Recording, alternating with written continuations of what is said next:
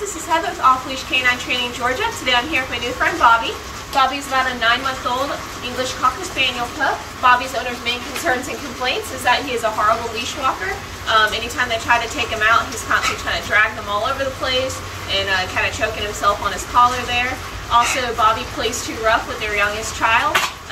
They'll be rough pals and have a good old time, and then Bobbi will start to nip at her. And they want to kind of stop that behavior so nobody gets hurt by accident.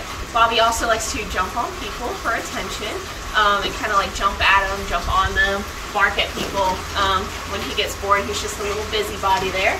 So let's see what Bobbi knows today. Bobbi, come. Good boy. Sit. Sit. Bobbi, sit. Lay down. Down. Down. Bobbi, place. Good. No, place. Place.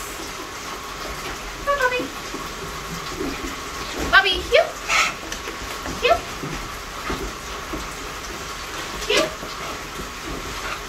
Alright, as you can see, Bobbi doesn't have a solid hold of his obedience there, so we'll work on that. Work on those manners. Check back in 2 weeks for Bobbi's progress.